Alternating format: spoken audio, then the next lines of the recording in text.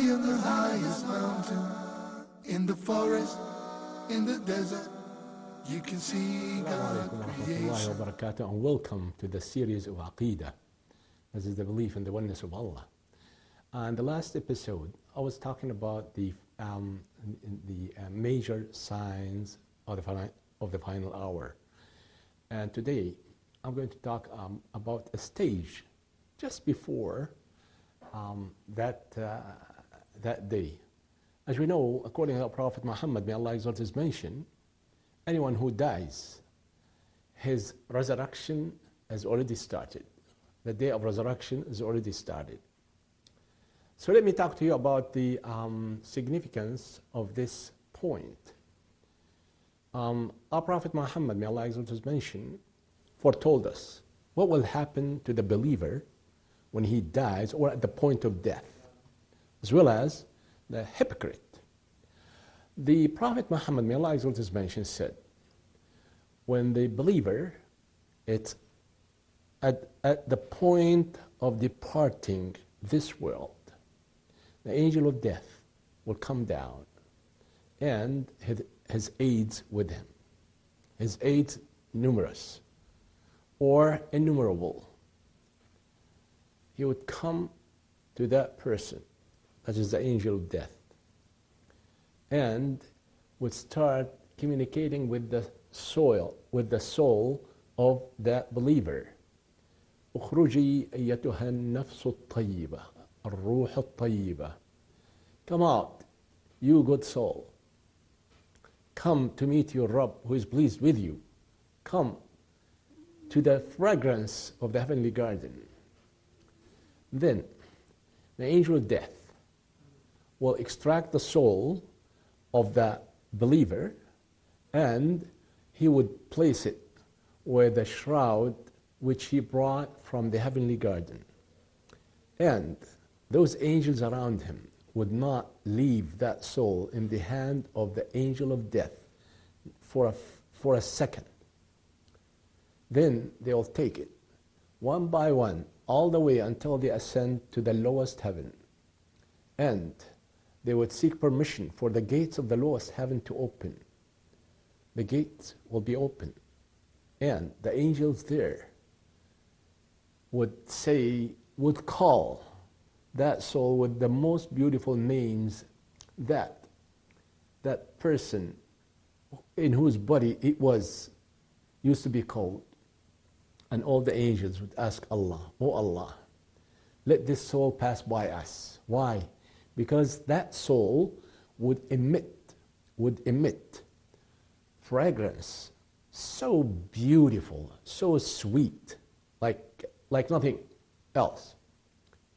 Eventually, they will go from one heaven. They will ascend with the soul from one heaven to the other, the second, the third.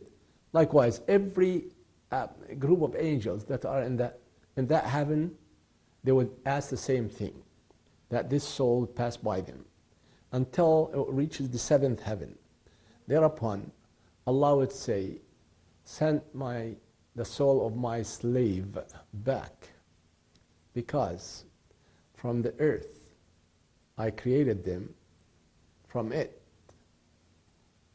in it I'll take them back, and from it, finally on the day of resurrection, I'll take it up." All the souls, that is, all the human bodies. Then they will take that soul back to the grave. Now wait a minute. This takes maybe a split of a second. Allah knows best. It's not a matter of that taking long distance. So eventually they will put that soul back in the body of the believer. In the meantime, two angels. Now the job of the angel of death and his aides is finished. When his soul joins his body in the grave, there are two angels. They are called the angels of the grave. And they would come to that man after his soul joins his body. They will talk to him harshly. He's a believer, and yet they talk to him harshly. Say, "Who's your Rabb? What's your faith? And who's that man who came to you?" These are the three questions that we ask Allah that we can answer. It's very easy for everybody to say, my Rabb is Allah, my faith is Islam, and my Prophet is Muhammad. May Allah exalt his mention. But you think so? Some people find it very difficult to say, La ilaha illallah. It's very difficult for them. The one who is preoccupied all the time with things, mundane things, you would not be able to say it. It will be very difficult. And the Prophet Muhammad, may Allah exalt his mention, said, whoever whose last words in this world, La ilaha illallah, will be admitted into Jannah. However, after he answers successfully the 3 questions, his grave will be enlarged and an opening for the believer, an opening to hell, to the fire. And he will be told by those angels, you see, this is your place in hellfire. Allah replaced it with a place in Jannah. That will be closed. A new window will be open to the Jannah or the heavenly garden. And he will enjoy the breeze, the beautiful fragrance that's coming out. And he would say, oh Allah, let the final hour be established. He wants to go to his place in Jannah. However, when the hypocrite is about to leave this world, the angel of death would come down with shroud from hellfire, and that stinks. And he would start coaxing or communicating with the soul in order to come out.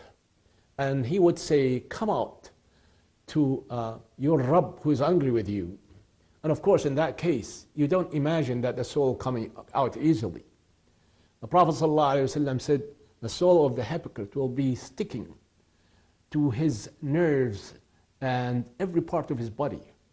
He said, just like a wet yarn stuck in a thorny branches. How this yarn could be taken out, thread by thread.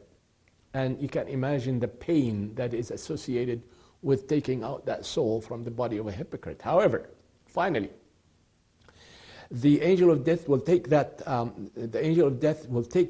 soul and put it in that shroud from hellfire. And his aides would not leave it in his hand for a split of a second. And they will take it up the first heaven. And they will seek permission for the gates of the first heaven to be opened. But permission will not be granted. Then Allah commands that this soul be thrown back. And that soul will be thrown back to join the body of that hypocrite in the grave. Well, then the 2 angels of the grave would ask him, who's your Rabb? And that hypocrite would say, I heard people saying something and I repeated it. And say they ask him also, what's your faith? He would say, well, I heard people saying something and I repeated it. Who's that man? Who's that man who came to you? Likewise, he would say, well, I heard people saying something, I repeated it. Then Allah would say he's a liar. Give him bedding from hellfire. Bedding from hellfire.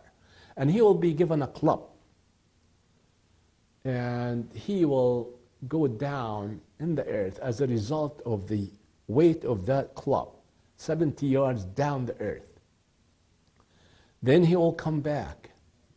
And they will give him another blow. And that blow will turn him to soil. See how, well, we cannot really imagine how hard, how severe that blow will be. However, Allah brings him back.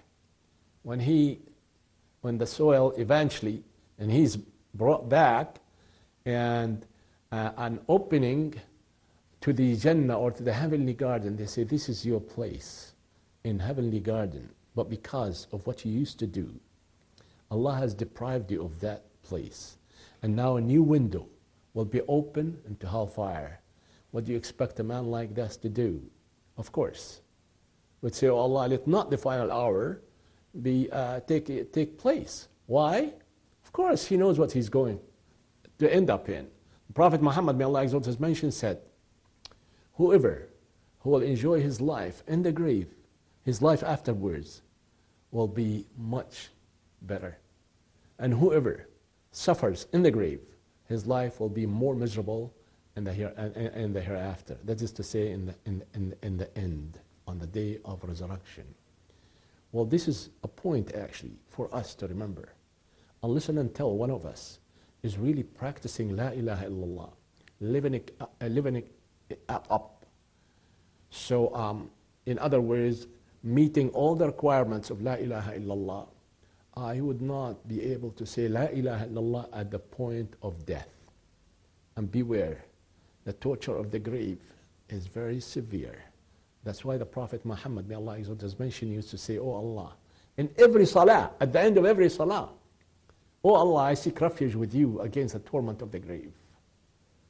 Therefore, we ask Allah Ta'ala to make it easy for us to utter the word. That's the good word as Allah describes. This is the testimony of faith. La ilaha illallah at the point of death. Keep that in mind. Inshallah, next episode will be related to this topic. Until then, Assalamu alaikum wa rahmatullahi wa barakatuh.